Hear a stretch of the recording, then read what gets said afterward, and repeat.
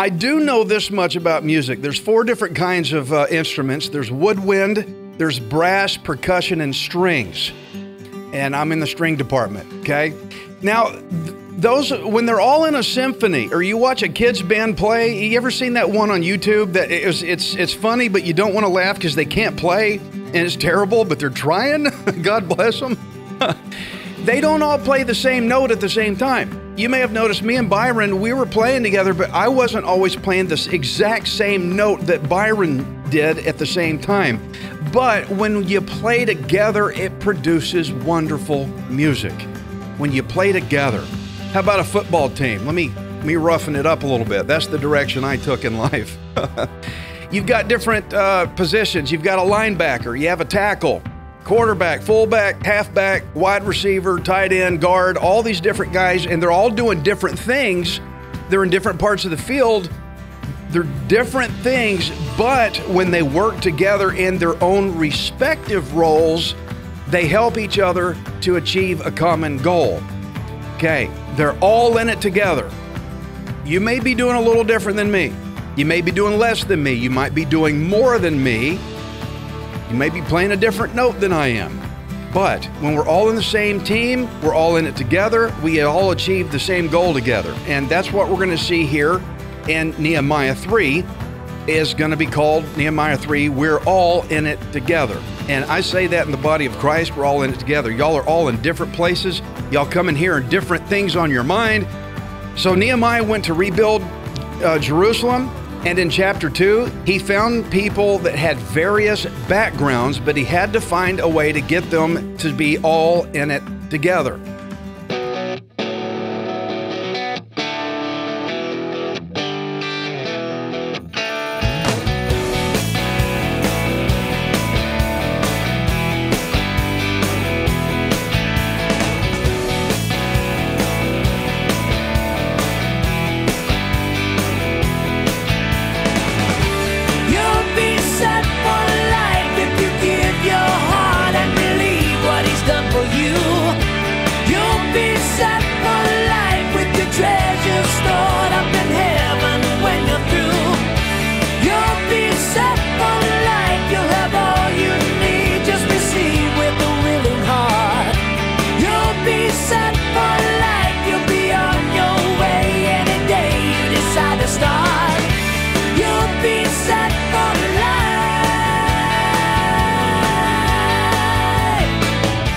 Verse 1, Then Eliashib the high priest rose up with his brethren, the priest, and built the sheep gate. They consecrated it and hung its doors. They built as far as the Tower of the 100 and consecrated it, then as far as the Tower of Hananel. Next to Eliashib, the men of Jericho built, and next to them Zachar, the son of Imri built. Okay, so Nehemiah, he began to delegate work to people. Let's get to work, guys, according to their vocation or their location. When I say vocation, according to their career path. It says the priest built the sheep gate. Now, why do you think priests were interested in building a sheep gate?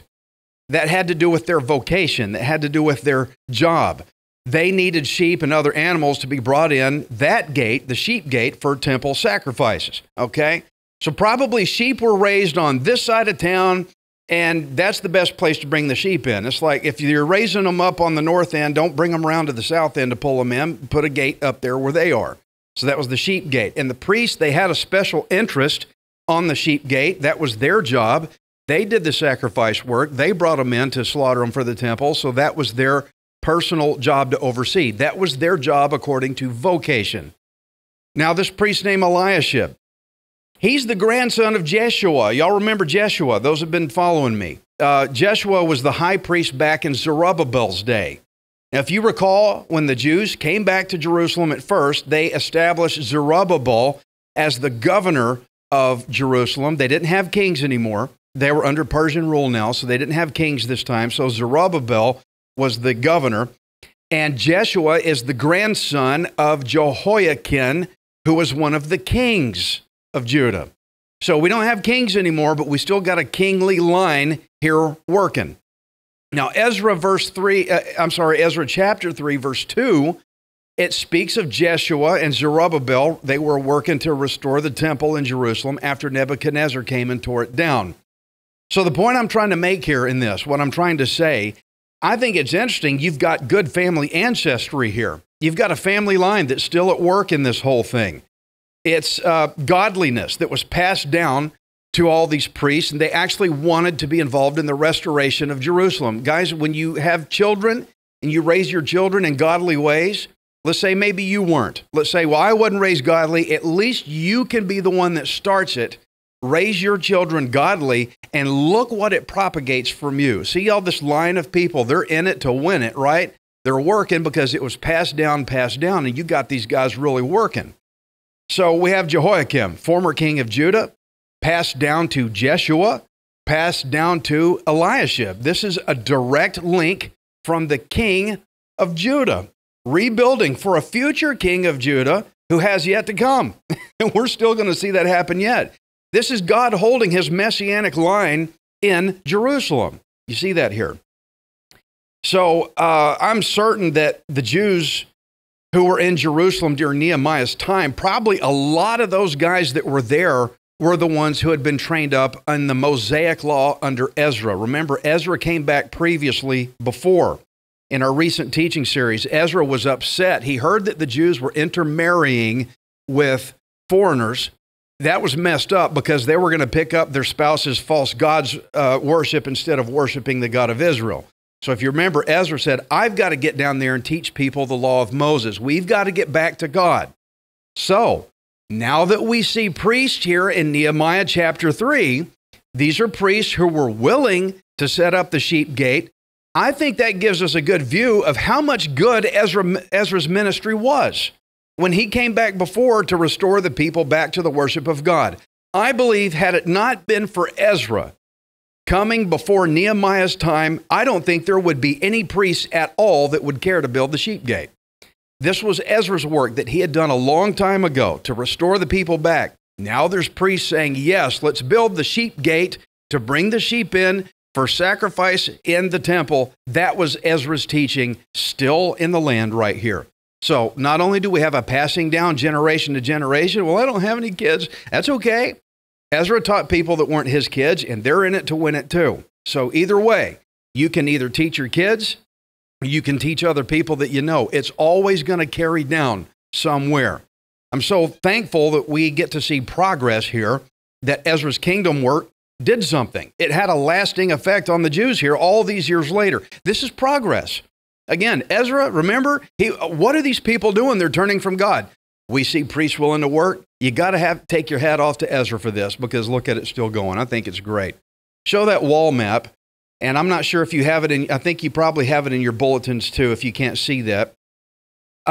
So Nehemiah's account of these repairs, if you look where it says the sheep gate, that's up there on the northeast part of the wall. And they started to work around the city counterclockwise, because it says they went to the Tower of the 100 and then the Tower of Hananel. So they've just gotten started here. They've got a long way to go. So he's setting guys up. They're all going to work on this wall at the same time. Nehemiah 3, verse 3. Also, the sons of Hesaniah built the fish gate. What do you think comes through the fish gate? Hello. Built the fish gate. They laid its beams and hung its doors with its bolts and bars. And next to them, Meremoth, the son of Urijah, the son of Koz, made repairs. Next to them, Meshullam, the son of Bereshia, the son of Meshezabel. I've done pretty good up till now. My mouth just went, oh, I'm done. Next to them, Meshullam, the son of Berechiah, the son of whoever, made repairs. Next to them, Zadok, the son of Bana, made repairs. Next to them, I'm not even going to try it, made repairs. The Tekoites, I guess. Lord help me. But their nobles did not put their shoulders to the work of their Lord. There we go. There's always somebody. I'm too good for this. I am a noble. Okay. So first off, okay, we already kind of had a hint to this, but why are these gates named like this? Why are they named? The fish gate, the sheep gate. You know, in the previous chapter, we read what's called the dung gate. Okay, think that one through. Okay? Each gate was named based on what their function was for. So obviously any waste that was accumulated in the city, that was taken out through the dung gate because it was closest gate to where they hauled off to the dump, I guess. The dump was out that way. I'm sure that the sheep were raised on a particular side of Jerusalem so that the sheep gate was the closest way to bring them in. Same for the fish gate. That was on the side of town where it was easiest for the people of Tyre. They could bring in their fish through that gate, the fish gate, to sell at the markets. Today we have a road here called NASA Road 1. Why do you think it's called NASA Road 1? Well, because it runs by NASA. Okay, so we name it according to what it does. So roads are named based on what they do. And the gates are named by what they do also. Same principle. So typically a gate was named according to whatever came through it. Whatever went through it, the gate was named that. Okay, when I was in Israel, we went to the Wailing Wall and we just walked through the dung gate. I know you got jokes you want to throw at me for that one right now. Okay. I said to everybody, y'all realize what we just walked through was the dung gate. Is there another gate around? So we came through the dung gate. So I have this on my mind. Sheep is sheep, fish to fish. Okay, that's good. Dung gate, here I am, Ray Jensen, walking through. Anyway, moving on. So we see Meremoth, the son of Urijah, son of Koz, made repairs. Now, he's a priest's son. Now, we have a lot of priests. We got their sons. They're all working together. So this ought to pass more godly work down through the families. Dad is teaching me how to build. Got a priest, come on, son, we're going to do this. We're going to do this work together. And so more family inheritance is coming through this. The men of Tekoa, the Tekoites, it says. Those were guys that came from the hometown of Amos, if you remember Amos. That was about 12 miles south of Jerusalem. Amos was a prophet who lived 100 years prior to this time. So again, you can see Amos probably had a lot of good on these guys. They remembered a lot of what Amos taught. They heard, hey, Jerusalem needs our help. Let's go. Good on Ezra. Good on Amos. Good on these priests teaching their sons. And you know what? Also, good on you if you teach the people to follow the Lord as well. Same thing. But as it says, the nobles of Tekoa didn't help work. They didn't put their shoulders to the work. What is a noble? A noble is somebody who is upper class. Cheerio. We'd rather have tea than come and do this. And I don't know why a Hebrew person would be speaking with a British accent, if that was one at all. They have high class and social status. They got political power. Somebody that's way up the ladder kind of figures right. They're not helping. We're too uppity. We're too rich to help build these dirty walls and get calluses on our hands. We're just too high. So you got two classes of people mentioned here. Those with a godly drive, even if they're priests, we're going to build a wall. Hey, our job is to do sacrifice and temple stuff. It's not really our thing. Son, come here. I'm going to teach you how to build a wall. Nobles, no, we're too high. We're not doing that. Priests building the sheep gate. You got guys putting in and guys not. And that's our society today. You got some people that are really driven and some people, I don't really care. I got too much of my own thing going on. People with a godly drive because they were raised with it, and those who didn't care to build because, well, I guess either they weren't raised with it or pride got in their way. Probably a little of both. Nehemiah 3 and 6. Moreover, Jehoiada, the son of Paseah, and Meshullam, the son of Besodiah, repaired the old gate.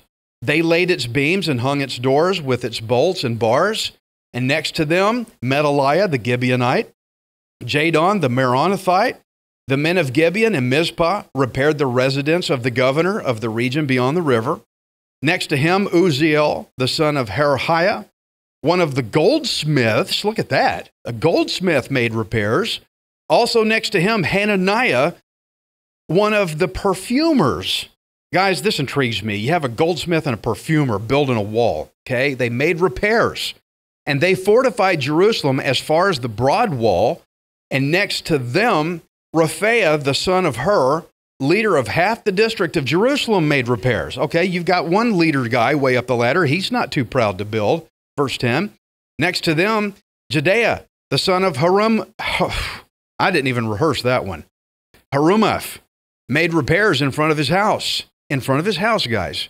And next to him, Hattush, the son of Hashabniah, made repairs. Malchijah, the son of Haram, and Hashub, the son of Pahath Moab, repaired another section as well as the tower of the ovens. And next to him was Shallum, the son of Halahesh, leader of half of the district of Jerusalem. He and his daughters made repairs. Yeah, we got women in this too. Okay, good to see that. Ladies are pitching in. But them crazy nobles, come on, jump in and push, man. That's what I want to say. I'm a noble. How dare you talk to me that way? I guess how they got away with it. Let's put that wall map back up again, or if you can look on your notes there.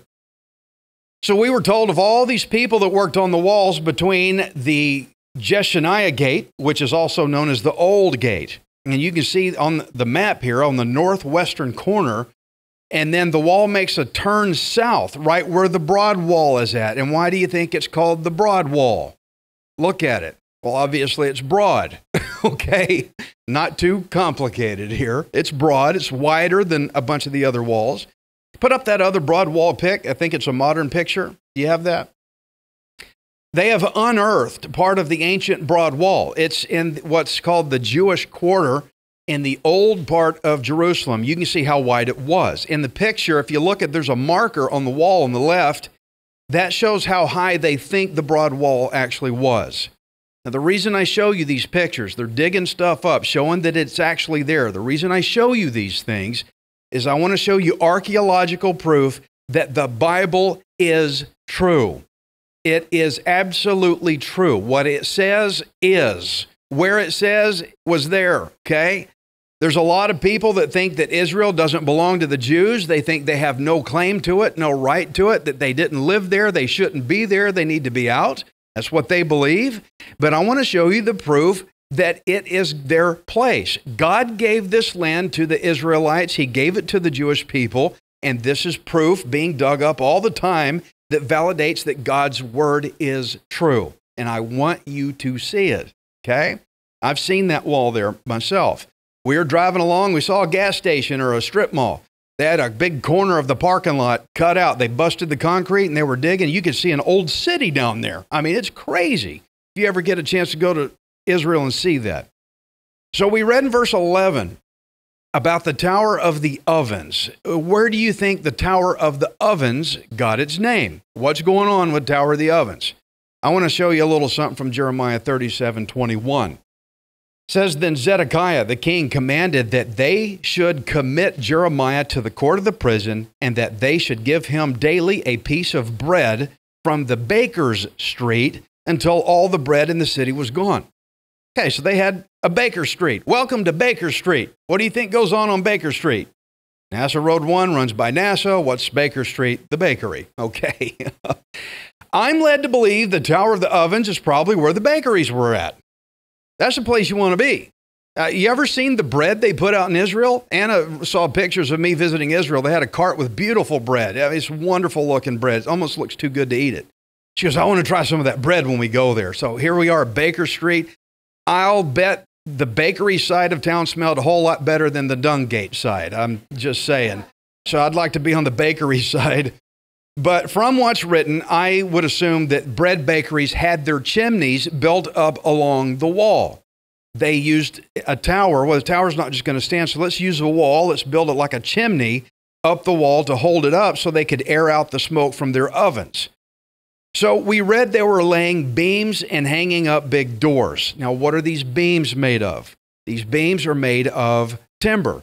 Now, I want you to remember Nehemiah had already asked for this timber back in Nehemiah 2, verse 8. He says, I need a letter to Asaph, the keeper of the king's forest, that he must give me timber to make beams for the gates of the citadel, which pertains to the temple, for the city wall, and for the house that I will occupy. And the king granted them to me according to the good hand of my God upon me. So Nehemiah already had this planned out. You don't just walk up and just, oh, I need beams. It's not like Home Depot or click on Amazon and they show up. He had to plan this out. He had to plan this out before he got there. So he had drafted up this huge project plan long before he ever came to Jerusalem, and it was God that told him how to line this all out. We see materials going up, people building things or kicking. Any of you in construction, you know you've got to go get your gear before you can build. I've heard Hank on the radio going to the other side of Houston to pick up stuff he needed to do his work. You got to have your logistics planned out, or you're going to show up, okay, let's build the wall. And people would say, with what? We don't have anything. How do we do these gates? Friends, what I'm trying to say is that if you don't know how you're going to get through your next day or that next big thing, ask the Lord God. He'll put it on your heart. He'll say, okay, here's what you need. You need this and this and this, and you better write it down while he's telling you, okay, I have to do that. Write it down. He'll line out your life. Let the Lord God line out your life for what's ahead. You don't know what's coming. Nehemiah had not even seen these walls yet. He's already got materials. How did he know what to get? The Lord God told him what to get. I think that's just amazing. All these materials were there to get the job done. So far now, we've seen Ezra's past ministry. It worked already, that they had priests ready, all there, turned to the Lord by now, ready to build the sheep gate. Nehemiah's pre-planning had materials coming in. Things are running like clockwork because they said first, before they did anything, Lord, what do I have to do this? Friends, if you just dart out the door and say, well, I got this big thing I got to deal with, and you don't ask the Lord first, how do I contend with this? You're going to be in trouble. Probably going to make things worse. Ask God first. Consult with the Lord God first. He may give you a grocery list or a materials list or tell you what to do. It's always better to ask God first. He'll put it on your heart. Also in this fascinating story, we have a perfumer working on, and that's the last guy I would expect to be working on a wall. What do? I'm a perfumer. And you've got a chisel and a hammer and you're hauling a wheelbarrow and all that. Oh, yeah, okay, that works. He's not too big. Hey, it's what I do. I mean, we look at people and we gauge people on what they do. Oh, you're one of those? Oh, well, look what I am. You know, he's a perfumer. He's working on the wall. We're all in it together, right? We've got a perfumer. We have a goldsmith. I'm sure his line of work is very different from this. You know, these guys, they could have said, you know, building walls ain't my thing. It's just not my thing. I'm different. I'm a truck driver. Going to church ain't my thing. I'm a construction guy. Going to church ain't my thing. Hey, it's everybody's thing. It should be. You know what? There's a day coming. We're going to be in eternity. It better be your thing or you're in big, hot trouble. You know what I'm saying? It's going to be your thing. You better make it your thing now. They could have said, it's not my thing. I work with perfumes. I'm going to set this one out and let y'all do it. It's not my thing. I've heard a lot of people say it's not my thing. You're going to eat them words one way or another. You're either going to swallow it willfully or you're going to have it shoved down your throat. Make it your thing. God ought to be your thing. Guys, this was all about Israel's defense from their enemies. All of us have enemies. You have people who are against you. All of us have it. You want defense? You need to build. You need to get behind that defense. And the best defense you're ever going to have in this earth, and I'm not kidding, because I've learned it, ask me my testimony, is first, you got to have Jesus Christ. And second, if you got Jesus, you need to do what he says. You need to get in the body of Christ. That is defense. Big time. I'm not just trying to sell a church. You can go to any church you want to, but be in one. Be in the body of Christ. That is a defense. Survival is everybody's thing. You may be very different from me. I may be the perfumer to your goldsmith, and I don't know. But you need to survive, and that's what this is. So, shame on them nobles. Yay for the daughters jumping in. I'm glad to see that. But you also got to take your hat off to the perfumers and the goldsmiths. They're taking up tools they've probably never used before. Well, my tools are very different than this. Take this big hammer. Oh, I'm going to feel it today. You know, that's going to be sore sleeping tonight. Well, I'll help you learn how to use it. Not my thing, okay, but will you help me? Friends in the body of Christ, you come in here and you say, well, I don't really know how to use y'all's tools here. We'll help you. It's okay. You don't have to know everything. You don't have to do the biggest stuff. We'll help you. It's all right, as long as you're pitching in. If the daughters can build the wall, friend, you can come in the body of Christ. Amen? Survival is everybody's thing. And they were all taking up tools they'd never been familiar with, but they were not doing it for themselves. Oh, that's not my deal. I don't know how. They're doing this for the glory of their God. If you want to glorify your God, pick up his tools and let's build. I think this is great. So look at this big, it's a huge group effort here. And guys, this is how things get done in the assembly of God's people. Look at what great things people can do together if they'll only get together and work in harmony according to God's will. Leave your politics alone. I know you think different than me on some things. I get it. I know that. But we don't need that here. We just need to build a wall. I'm sure goldsmiths and perfumers had differences of opinions on lots of things. I'm sure the daughters had differences of opinions. I'm sure they were mad at the nobles. But you know what? Let's just get in and do the job. Body of Christ. We have all different walks out there. Let's just get in and do the job. Amen? Let's glorify the Lord God. It's not about you, and it sure ain't about me. It's about the Lord God, glorifying Him. Let's pick up our tools and work. But guys, this is fabulous. They're working for the Lord. Guys, that's the way I want to live. I want to live like this. It's why I love being in this church so much. I like being with different people, learning from them what they can do that I can learn from. Like the kids learning from their priest fathers. Hey, we're going to build a wall. I've never built a wall before, Dad. Well, I'll show you. Come on in and let's do this in the body of Christ. As opposed to the prideful folks, they think they're high and mighty to pitch in, like those nobles. God's watching. Let's glorify the Lord. Nehemiah 3:13.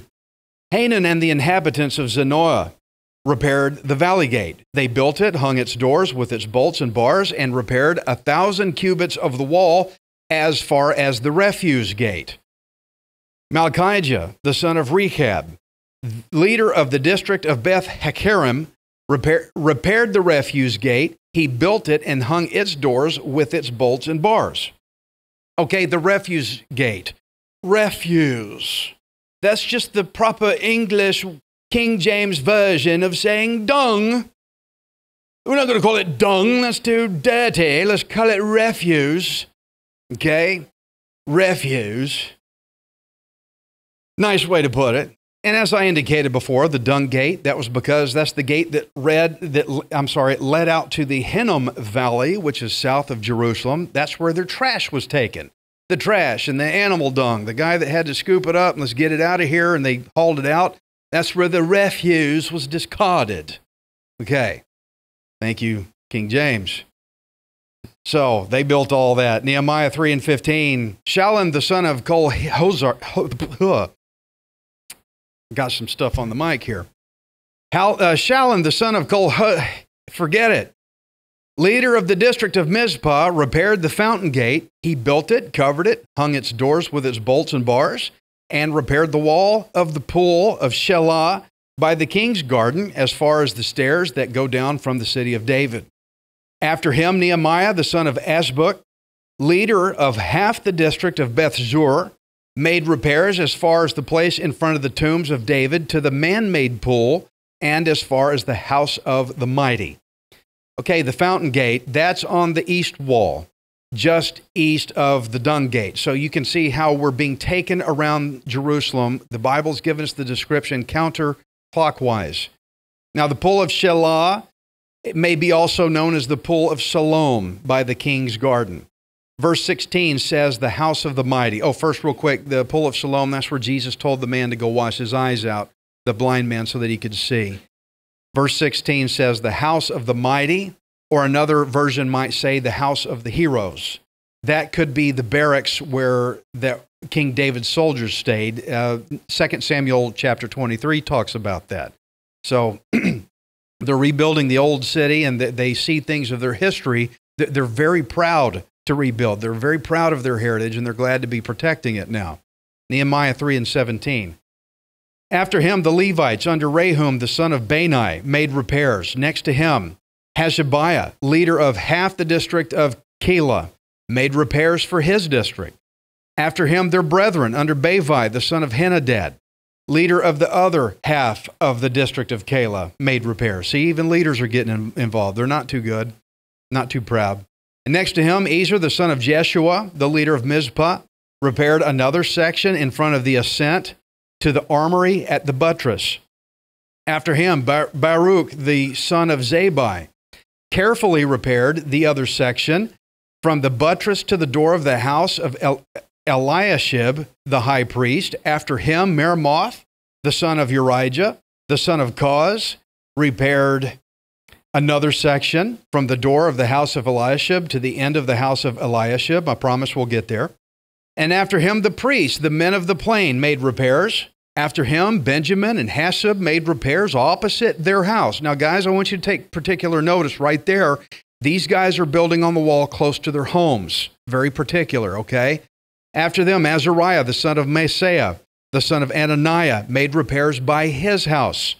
After him, Benui, the son of Henadad, repaired another section from the house of Azariah to the buttress, even as far as the corner.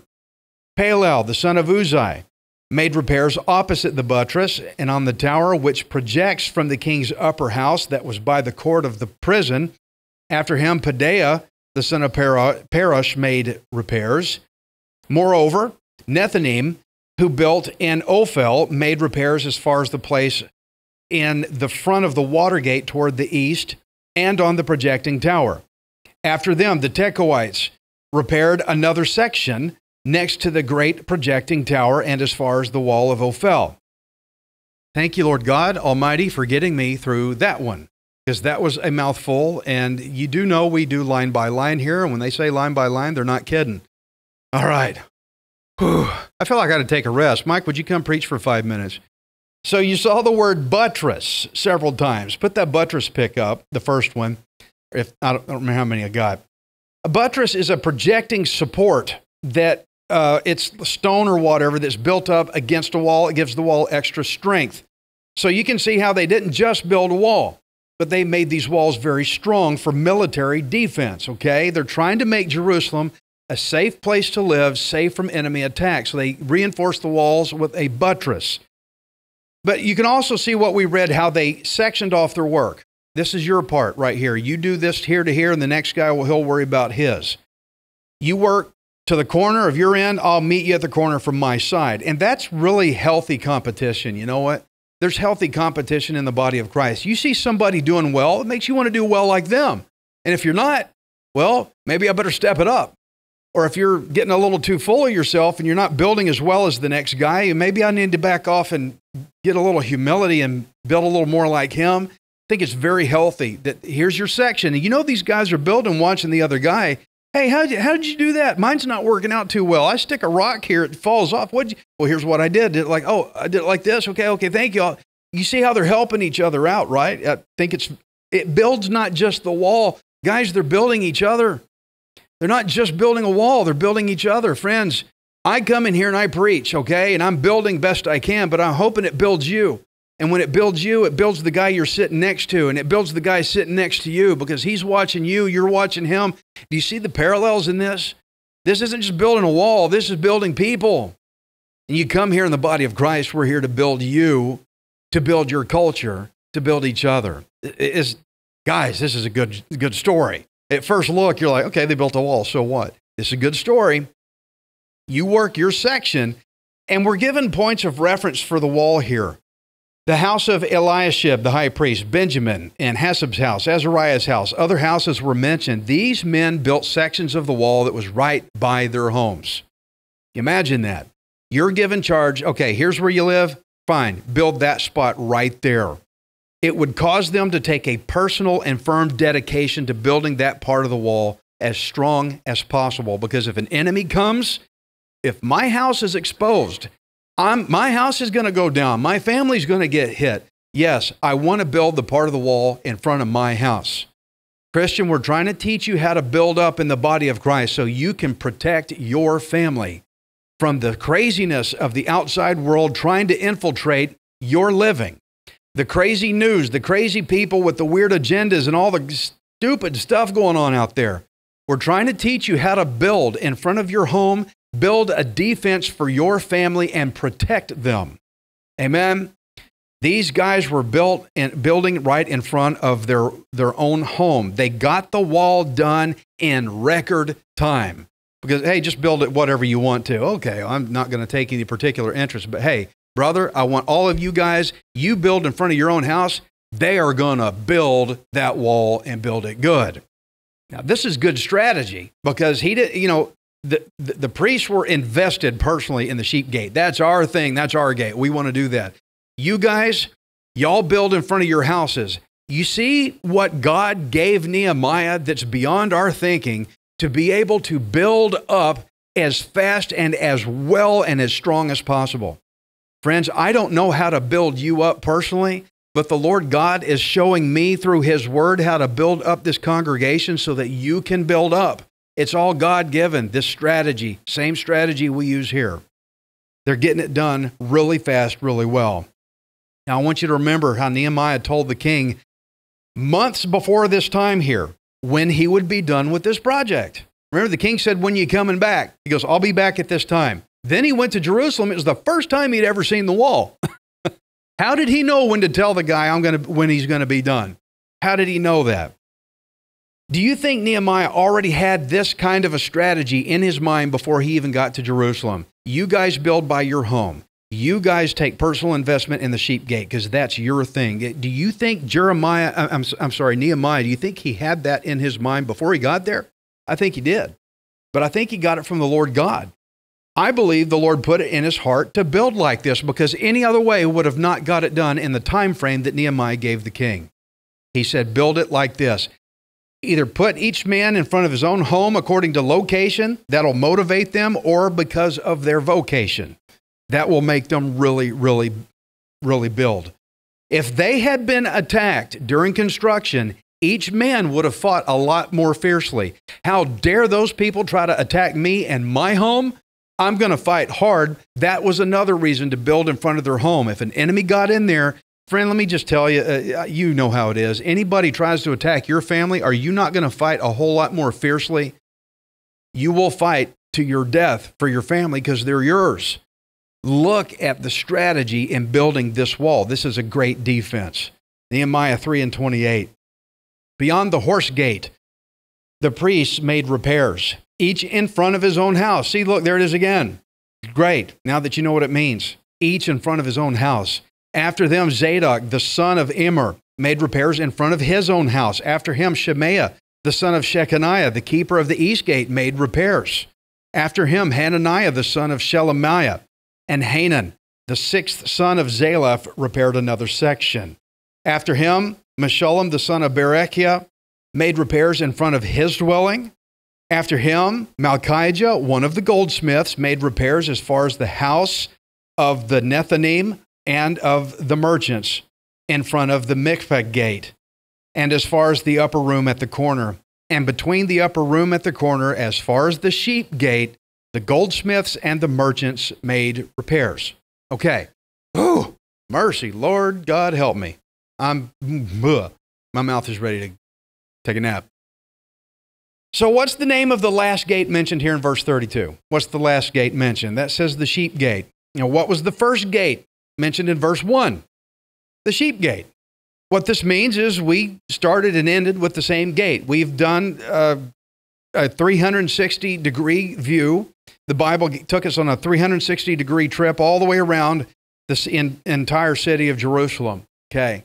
So you saw the jobs were assigned by location. They were also assigned by their vocation, like the priests on the sheep gate, because that was directly tied to their work. We also saw people of different skill sets. They had different backgrounds, different careers, different interests, different trades, but they all worked on the wall. Different people doing the same thing together. Perfumers, goldsmiths, merchants, everybody pitched in, men, women, everybody, regardless of what their personal specific background was. Various people, various backgrounds, and they all pitched in to help rebuild. We're all in it together. We're all in it together. Now, friends, this is a kingdom model for the body of Christ. This church, any church that preaches and teaches and believes in God's word and Messiah Jesus, it's a model for us. All of us here in this church, we have different backgrounds. We have different things that we do. But we are all here to build up the body of Christ. If you don't come here, I'm losing your skill set. I'm losing your strength, and you're losing mine. And everybody else in here too. But we're all supposed to take the gospel to the lost. We're all supposed to build up the body of Christ. We are all supposed to build up and encourage everyone here. And your part may be different. Your part may be less. You may not be as familiar with your part. I'm a perfumer. Why am I working on a wall? But If you pitch in, we will help you, and it will not just build what you're working on, it will build you, and it will build everybody else in here with you. And this is your best defense. Messiah Jesus, Holy Spirit indwelling you upon belief, and as you build, it's beneficial for you and everybody else that's here. So you have your own piece of this wall to build in this body of Christ. I've got my piece. I'm doing my piece. You have yours, whatever it is. We're all taking, well, I don't do anything in this church, Ray. Well, if you go out and share the gospel of Jesus with people, you are. That's your part of the wall to build. And guys, your part should be personal to you. It should be personal to you, like it was the guys that build in front of their own home, in front of their house. This is personal to me because it comes to my family. It should be personal to build in the body of Christ, because being in the body of Christ is your home. It is your defense. Now, you remember those nobles who didn't work. They didn't feel like it. They thought they were too good to work. They thought they were too high. They thought too highly of themselves. God's word says no one is too high to build the body of Christ. As a matter of fact, those that are proud, God opposes them. Be careful. Be careful of that. Well, not my thing. Be careful. Well, I'm too good for that. Be careful. Be careful. I remember that day we all built walls, so to speak. We had a lot of people in here painting. I'm not a painter. I don't know how to paint. I don't know if Chase knows how to paint. He must have covered, I don't know, a lot of that down that hallway. I mean, we were all doing stuff. Mike, Byron, all y'all were, a bunch of y'all were coming in here. How many of you are painters? I mean, many of you were probably not, but you did what you could, right? We all pitched in. The Word of God tells us we should all be building the body of Christ, and we should all use our varying gifts. You have gifts that I don't have. I'm looking at some of you eye to eye right now. You have gifts I do not have. Oh, you're the pastor. You're so wonderful, Ray. Hey, you've got gifts I ain't got, that I don't have. You're building a section of wall I can't build. Nehemiah couldn't build this whole thing himself. I can't do this whole thing myself. I need you, and you need me more than you realize. And everybody in here, we all need to use our various gifts. Romans 12, verse 3 says, "For I say through the grace given to me, to everyone who is among you, not to think of himself more highly than he ought to think, but to think soberly, as God has dealt to each one a measure of faith. For as we have many members in one body, but all the members do not have the same function, so we, being many, are one body in Christ, and individually members of one another, having then gifts differing according to the grace that is given to us, let us use them. If prophecy, let us prophesy in proportion to our faith. Or ministry, let us use it in our ministry. He who teaches, in teaching. He who exhorts, in exhortation. He who gives, with liberality. He who leads, with diligence. He who shows mercy, with cheerfulness." Friends, whatever your traits are, whatever your skills, the things you're good at, take it and come use it in here. Use it with personal interest, with personal devotion, motivation, with diligence. That's your part to give. You realize when you came in here today, you brought in something the church didn't have without you, okay? We're all supposed to use it. Now, we all have our unique gifts. We have our unique skills to build up everybody in the body of Christ. Even though we use our gifts in different areas and in different ways, just like a band, like a music band, they play different notes, but they're all producing music. A football team, they have different positions, but they're all pushing to the same goal, even though each different guy has a different place on the field. If we all do it, we're all pushing for the glory of God. This is for the glory of God. It's not about you. It's not about me. It's not about how you feel. It ain't about how I feel. This is about the glory of God. You want to glorify your God? Then welcome to the body of Christ. Good place to be. So if you see somebody doing some service to God, and it can be a temptation to think, why can't I be like him? You ever done that? Oh, I wish I could play guitar as good as Byron. Oh, there's a temptation to say, I wish I could be like so-and-so over there, or why can't I do like this guy's doing? How come I can't do that work instead of this work? Then we start getting envious. Then that divisiveness creeps in. Oh, gosh, I wish I could preach like Ray. You realize there's a lot of guys I wish I could preach like them? I wish I could do things like Mike can do. I wish I could do sound like Gabe does. You end up thinking about the other guy's wall. That's not your place.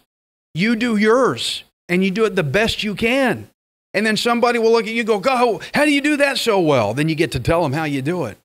It's like, man, I used to wish I could do your part. You concentrate on your part of the wall. It might not be best suited, what they're doing might not be best suited for your gifts. Their place might be better suited for them, so do your part. I know we had goldsmiths and perfumers working on the wall, people whose gifts had nothing to do with wall building.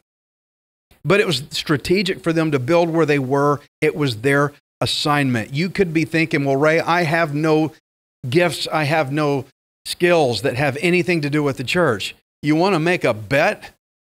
You come talk to me about what your background is. I'll tell you what you can do with it in the body of Christ. I came up doing radio and electronics. I remember I went to Bible college and they said, "Do you have a degree?" I had a degree in electronics engineering. I said, "No, I don't have a degree." And they did some research and they said, "Yeah, you do. You've got a degree." "Well, it's in electronics." "Why didn't you tell us?" "Yeah, that transfers right in. I had no idea. I could use it for something. And now we're on the radio. I certainly have to mess with electronics with all this stuff. I'm using it." You have what can be used here. But guys, it could be a waste of time for you to try to serve in a way that God has not gifted you with. That's something else I want to point out. I've seen a lot of times people saying, "Well, I want to do this," because they were envious of someone else, and so they tried to do work in the ministry that God never called them to do. I went to school with a whole college full of people that all said they were called to be pastors. They were not all called to be pastors. They tried to start a church and it fell miserably and it hurt a lot of people. You're not called to do exactly what you want necessarily. It could also be damaging for you to try to serve in another area where the Lord God has not assigned you. Let me put it in this context. Lots of people hate their job. I was that guy. I hate my job. I hate being here. I don't like it here. And they always think, I just wish I could be somewhere else, anywhere but here. Be careful that you do not try to abandon or try to hate the present assignment where God has assigned you to work. Be careful. You hate the job? Okay, hate the job, but love glorifying God there in it. Because there are lost people in that job place that need what you have. Build on your part of the wall. I can't build in your job. I'm not employed where you work. You have to build there. God has assigned your place to work. Do it for the glory of God. Now, Paul explained how believers should be about this in Ephesians 4:15. Grow up in all things into him who is the head, Christ, from whom the whole body, joined and knit together by what every joint supplies, according to the effective work by which every part does its share, causes growth of the body for the edifying, which means building itself up in love. Your part is your part. Your piece of wall is your piece of wall. Take it personal. This is my part of the wall. God gave me this assignment. I'm going to do it the best I can because that's your place to build. Okay? You may hate your job. That's fine. Love the people in it. Glorify the Lord. Build on your part. So we got different people here. We've got perfumers. We've got goldsmiths. We've got priests to merchants. I'll tell you what, though, we don't need any nobles in here. Okay? If you're a noble and you think you might be a noble and you're sorry about it, repent before the Lord and say, Father, forgive me. Come talk to us and we'll plug you in, okay?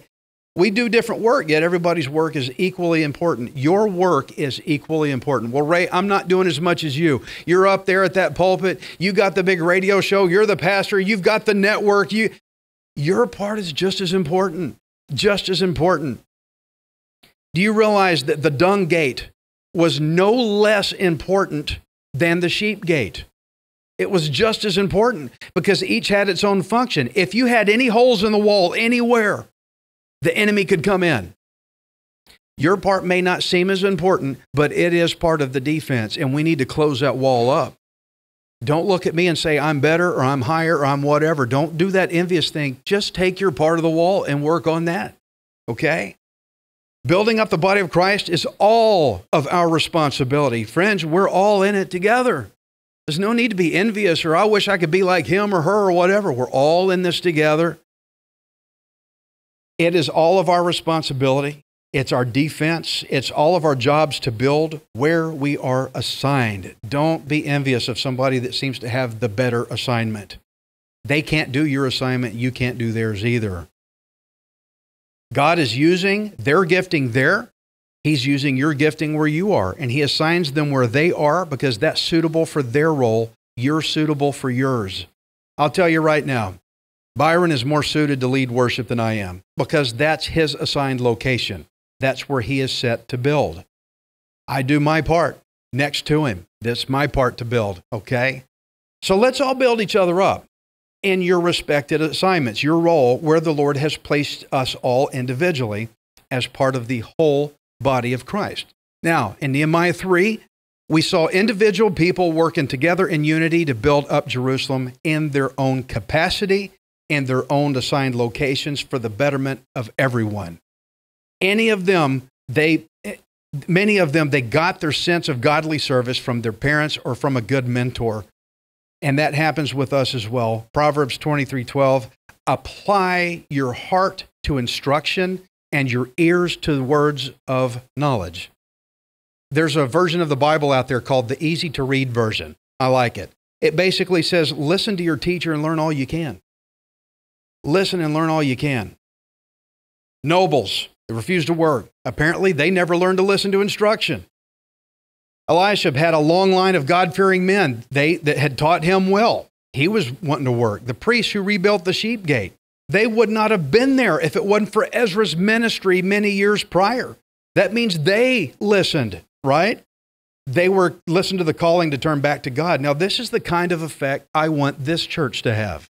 That you go out and you teach people in your way, in your assignment, in your giftings, where the Lord put you. You teach people the gospel of Jesus Christ, and you do that, you will have a great influence on people that will go out way past just you.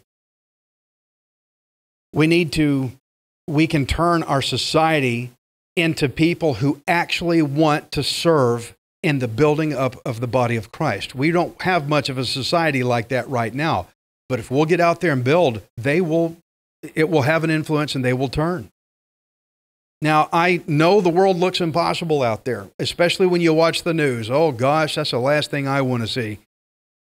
But it probably looked impossible to Nehemiah when he saw the broken down walls of Jerusalem. He probably thought, oh, my goodness, look at how bad this is. But because he had a team and because he had each person working in their assigned place, they were able to do it. And I'm telling you, however bad it looks out there, we have a team, we have the body of Christ. We are able to do it through Jesus Christ together. And I really want to drive that home because you're not just here to hear me read a book. You can read that book at home. What I'm here to do is build you. You're here with other people for them to build you too. Well, I could read the Bible by myself. Sure you can. Go home and read it. But coming in the body of Christ, this is building up together.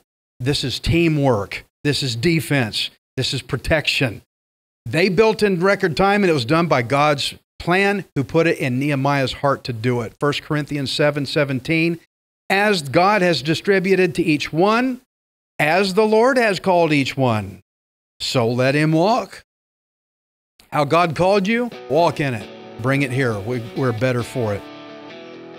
Each person, you live in whatever situation the Lord has assigned to you, just as God has called you. But I want to say, don't be afraid of failing because you're not working in the kingdom of God by yourself.